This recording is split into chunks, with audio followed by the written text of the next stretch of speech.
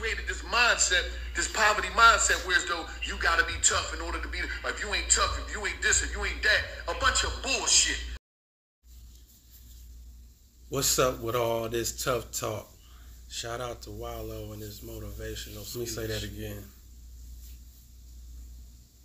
What's up with all this tough talk and selling fake images? So you supposed to be a player in the game, but you on the sideline looking like you don't even know what a scrimmage is. You see, it's similar to practice. Like when you practice dodging real substance in your music and interviews. See, let's talk about the change and the growth. You see, I ain't influenced about them jail cells you done been into, or what you finna do. Although I'm only gonna respect you for the last thing that you did. Cause see, I'm on my grown man now. Half the stuff y'all talking about, shit, nigga, we done did as kids. Fool, and it stayed there. See, I got bills to pay. Kids to raise, and the message is saying y'all fake ass tough guys is in my way. Shooting in crowds, talking loud just to get a little bit of attention.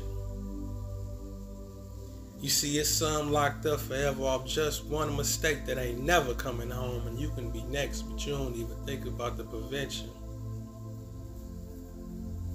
See, the invention of these ghettos and projects is a project. And our TV got you scared to go outside, and to our kids we passing down this nonsense.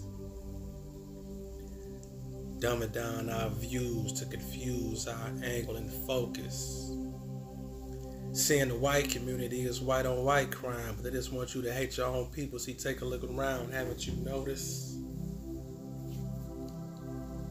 See, I'm just like you, my brother. So when you see me put down your guard, love yourself and I love you too. Now ask yourself the question. Why is they forcing you to be hard? Why is they forcing you to be hard?